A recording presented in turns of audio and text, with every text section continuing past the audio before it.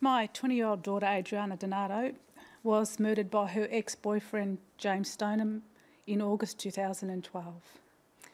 He wasn't coping with the breakup and kept calling my daughter, threatening to commit suicide. He was seeing a psychologist and told her he was thinking of harming someone. He told some of his mates he was going to kill Adriana. He even showed them the knife he used to stab her. Nobody told her. He eventually manipulated her to get in the car with him so they could talk. He took her to a park and he killed her. If somebody had told her she was in danger, she wouldn't have got in the car with him. How can we change the culture amongst men who think, if I can't have her, nobody else can? And Grace, before we get the answers, I know you were nervous about coming on tonight. I spoke to you before the show. Why is it so important to you to be here on television tonight talking about this? Because I want this to stop. There are so many women being murdered by their partners and ex-partners. My daughter had a whole life to live. She was trying to help James overcome the breakup. He never actually ever hurt her. He was always manipulating her, threatening to commit suicide. I want the nation to know that, and I want the culture amongst our men to change. You know, women have a choice to be who they want to be. And, men are trying to manipulate women like Hannah Clark as well, and many other women who have been murdered. Tarang Chawla. Grace, there's so few words, I think, that can give any comfort to a mother who has lost their child. And I want to thank you and applaud you on national television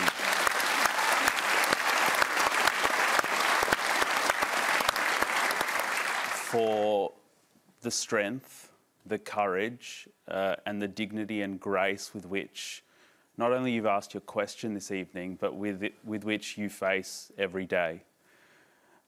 I look at you, Grace, and I see a mother not dissimilar to my own who's in the audience this evening. I see the faces of other mothers who I've met with who have lost a loved one to violence, to men's violence in particular. And the short answer is that I agree with you, unequivocally and without doubt. This is not a problem of women. This is not a problem that was Adriana's problem. It became the sad ending of her life because of another man's actions. And I think that for too long now, we've been at a stage where we've been reluctant in Australia to have that conversation.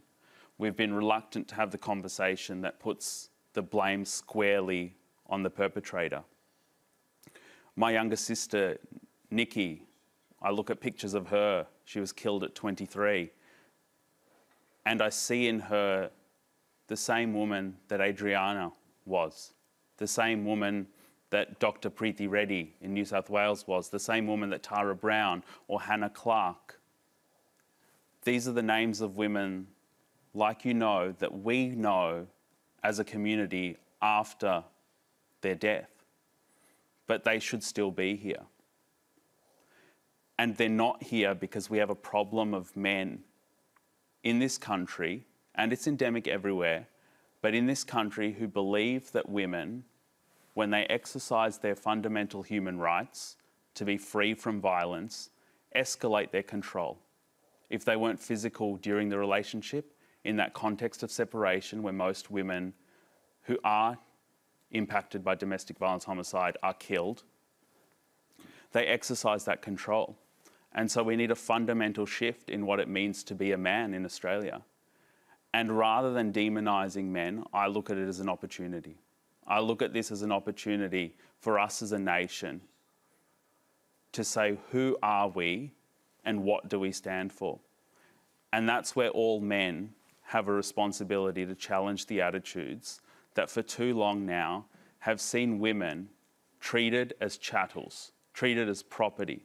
And all I can do for you this evening and all I can say is that I see you, Grace.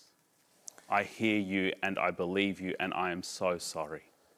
Taryn, can I ask you though, because you know you're looking directly at Grace in the audience tonight. Your mother's over here in the front row, understandably in tears. Can you look at them and say, we as Australian men, we can fix this? We have to. We have to, Hamish.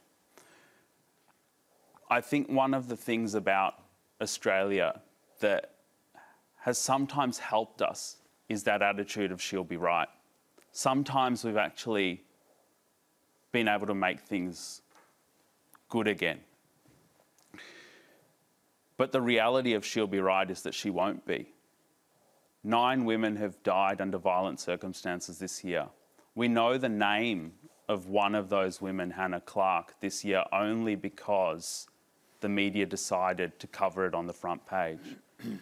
And had Hannah and her 3 children not been incinerated after one of the worst bushfire seasons on record, I wonder whether Hannah's death would have made the news that it did. And even then we saw in the news reporting that the man, whose name I will not mention, that took her life was a good man who fell from grace, or an ex-NRL player. Those things are irrelevant in the context of murder. And to hear that a man who incinerated his 3 children was someone who had just snapped, that is doing a disservice to the facts, let alone what it says about the context in which this crime occurred.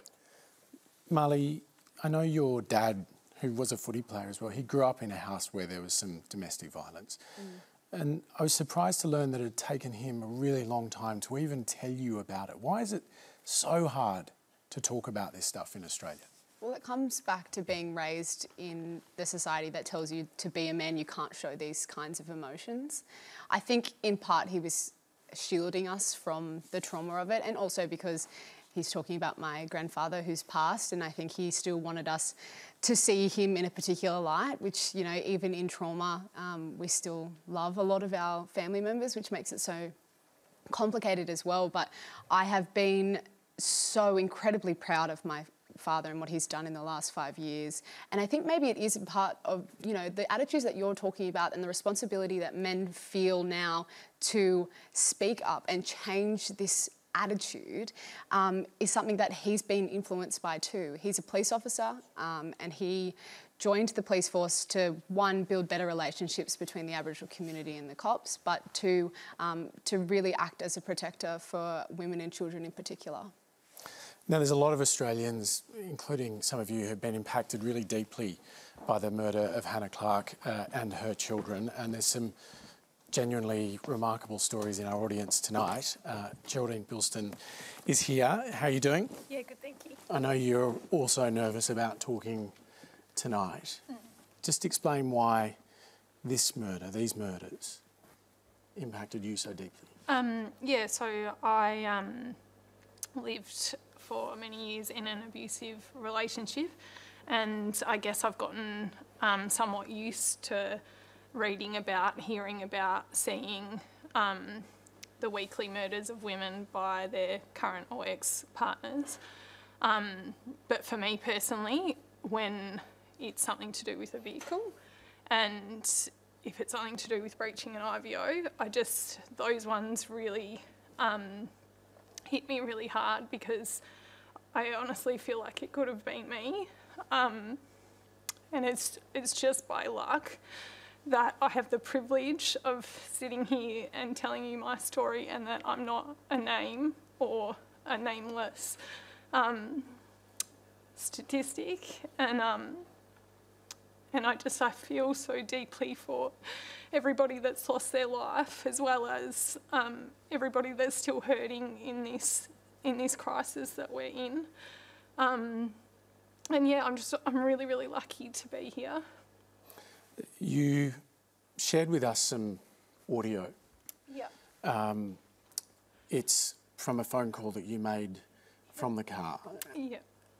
And part of the discussion has been about the importance of the community finally understanding what it's like for women in these moments. Yeah. We're going to play a very short snippet Sure. of the audio. Just take a listen. Okay, so unit 3, number 49, true. What's happening there? Sorry, what's happening? What's happening? Sorry? You're driving in a car, are you? Okay. Are you okay? Yeah. Why do you think it's so important for Australia to hear a moment like that? That was a day after I left, and I think so many people want to ask people like me, why don't you just leave, or why don't you just, if it's that bad, leave earlier. And when the option is to stay, and at that point I had been assaulted the day before, I'd gone to the police, I had an IVO in place, and people want to ask those questions and pass those judgments on me or other victims. And when our options are leave and be faced with those situations, and all I can do is wave a piece of paper that's an IVO in the air that's supposed to protect me, that's not an appropriate answer for us, and that's not an appropriate protection for people who are trying to just be free. And when you see a nation grappling with something like what we've all witnessed Yes. with these murders recently, what do you want us to know, to understand, to be able to actually stop dealing with it the way we have been and actually find a way to protect women, to protect families that are in these situations? I guess what I want people to know is that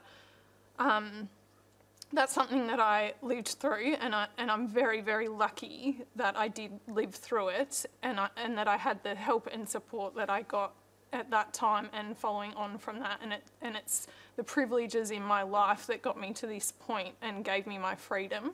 And I guess I just want people to know that everybody deserves that, and everybody deserves that whether they are with a partner that is kind and looks after them, or whether they find themselves in a relationship where that is not occurring, and they should have the right to choose to leave that person freely. And if they need help, then we have to find a way to help them. You've been unbelievably courageous and brave and determined in wanting to talk tonight. So for everybody, please thank Geraldine Bilston.